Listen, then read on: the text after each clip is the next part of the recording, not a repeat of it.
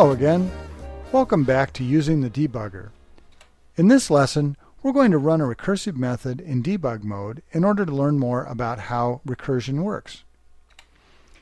Now, a recursive method is one that calls itself. Recursive methods can be very confusing. Since the method calls itself, and that method in turn calls itself, and so on, something must be changing inside the method that eventually ends the process. Otherwise, we would loop indefinitely. Now let's open the factorial method in the MyUtilities class.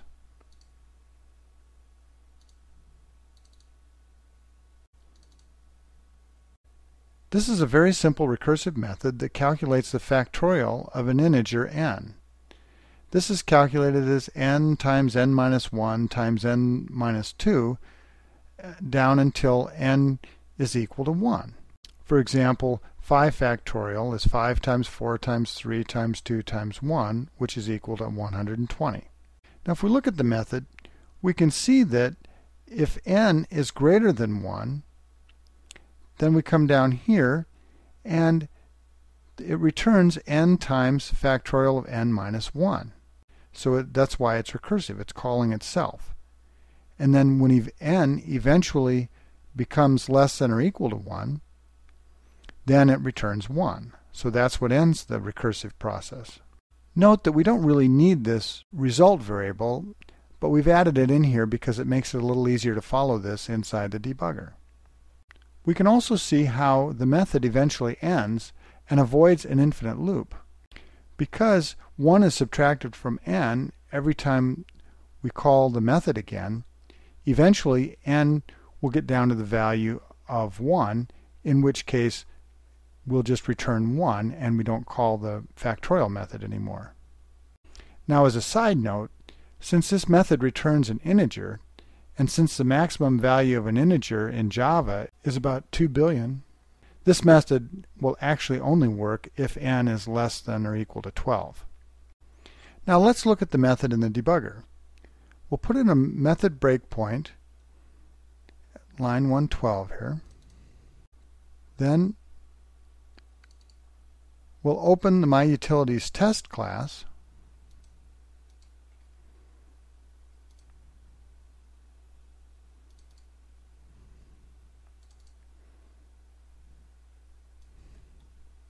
Again, we have the factorial method commented out, so we'll uncomment that. We'll save, and then we'll right-click, debug as JUnit test. And again, this opens up our debug session. We stop in line 114 with n equal to 5. If we step over, we go to 117 because this test was false, so we went to the else block. Now, if we step over again, watch what happens to our stack frame. We've created a new stack frame on top, and that's because we called the factorial method again. And we've gone one level deeper in the program. Notice that the variable result is not listed yet in the variables view. This is because it hasn't been evaluated yet, since none of the factorial methods have returned a value yet. If we press resume, we go to the next call of the factorial method, and n is now 3. We'll press resume again, and we have yet another stack frame, and n is now 2. Press it one more time, and yet another stack frame, and now n is 1. Now when we step over line 114, we go to line 115 because n is 1, so now we're going to return 1 and not call the factorial method again. This is where we actually start doing our calculation. When we step over again, we lose the top stack frame, and n is now 2 again. Now we'll step over one more time, And now we have our first value in the result variable, which is the current n of 2 times the result of the factorial, which is 1. So 2 times 1 equals 2. Now let's step return to get out of this stack frame. And now we see that n is 3. And if we step over, we can see result is now 6, which is the previous result of 2 times our current n, which is 3. If we step return and step over again, now we see that the current result is 24, which is the previous result 6 times our current n, 4. And if we step return again and step over, now we have our final result of 120, which is 24, the previous result, times 5. Now if we press resume, the method completes and we see we have our test result. Now let's run this a second time. So we can hit the button there. We'll resume until we get down to the n of 1. Now one way to think about this method is as follows. Each time we call the recursive method, we add another frame on top of the stack until eventually we get to this point where n equals 1. Now up to this point, no real calculations have been done. The frames are just holding the places for the yet to be determined return values from the factorial methods. Then, when we finally get to 1, we're not going to add any more stack frames because we're just going to return the value 1. Since the top frame can now return the value 1, then as we return out of this, each of the frames below it can now start returning values, and so the actual calculations take place.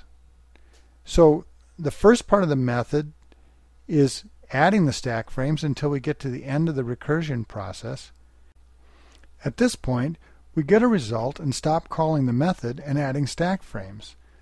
The second part of the method is then returning the result of the topmost stack frame to the one below it and removing the topmost stack frame. When all the frames are removed, we eventually have the result.